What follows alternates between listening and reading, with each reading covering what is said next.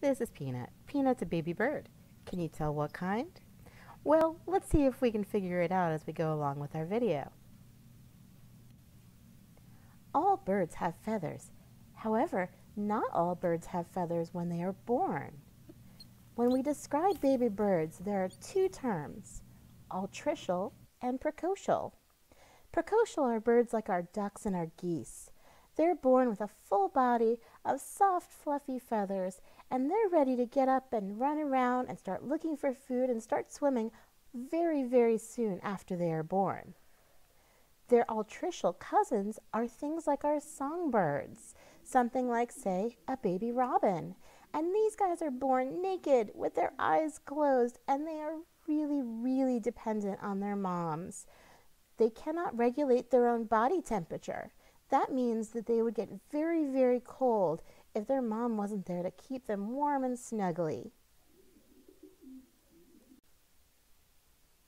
Bird nests come in all different shapes and sizes.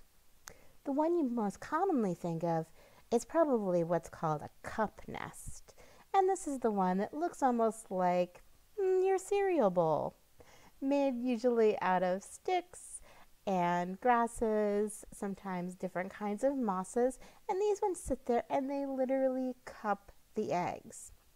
The most simple kind of nest is called a scrape nest, where literally the mom just takes her foot and kind of makes a scrape in the ground to make just kind of a little impression in the ground that the eggs can lay in. And then we can have other birds who are really dedicated to their nest. The bald eagle, for example, will keep the same nest for years, even decades. Some have been known to keep the same nest for 30 years.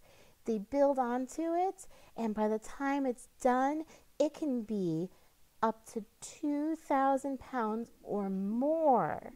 Sometimes they even cause the tree to collapse under the weight of these amazing nests that they keep using. In speaking of our altricial birds, we usually break down babyhood into 3 phases. First comes the hatchling, and these guys are the most naked and often have closed eyes.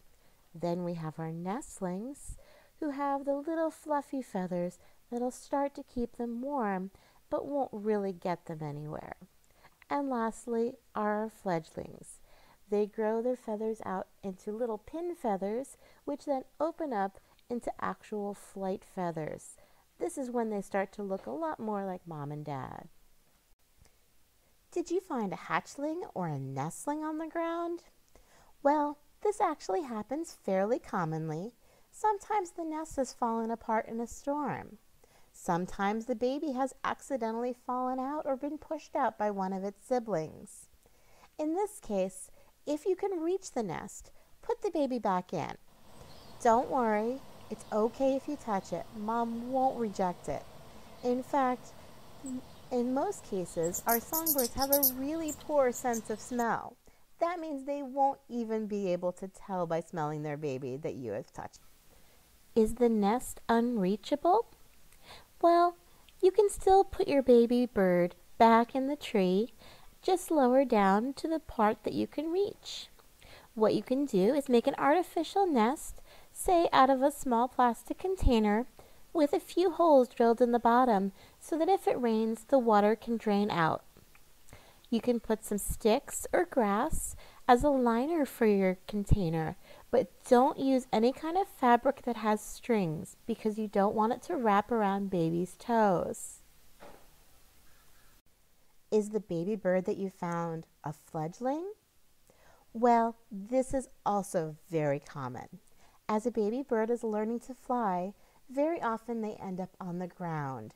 They're stretching their wings, they're practicing, and they're really just not quite there yet. How do you know if a baby bird really does need help? This is a question that we get a lot at our local wildlife center. In some cases, it's fairly obvious.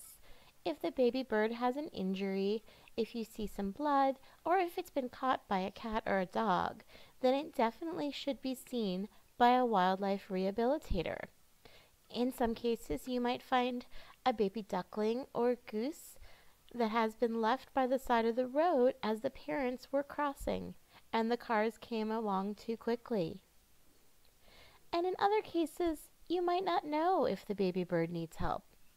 In that case, we recommend you contact your local wildlife hospital or rehabilitator, and they'll be able to help you figure out whether this baby bird needs some help.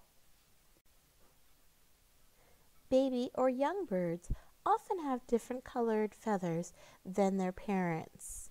In the case of the bald eagle, they actually don't get their white feathers on the top of their head for about 4 to 5 years. Birds have different shaped beaks depending on what kind of diet they eat. So a seed-eating bird has a much different beak than, say, a fishing bird. Looking at the shape of the beak can often help us tell what kind of baby bird we have. So let's look back at Peanut. When Peanut was born, he was naked. That means he is an altricial bird. Then, if we look at the size of Peanut compared to my hand, he's a rather large bird, much larger than our little robin friend that we looked at earlier. Then, lastly, if we look at his beak shape, this can offer us a pretty good idea as to what he is. Peanut's parents are Homer and Rexa, 2 of our rescue pigeons. So in this case, we knew what kind of bird Peanut was to start off with. But when working as a wildlife rehabilitator, often we have to try to figure out what kind of bird that we have so that we know how to care for it properly. If you would like to see more videos of Peanut in the future, please subscribe to our channel as we will post more as our little friend here grows up.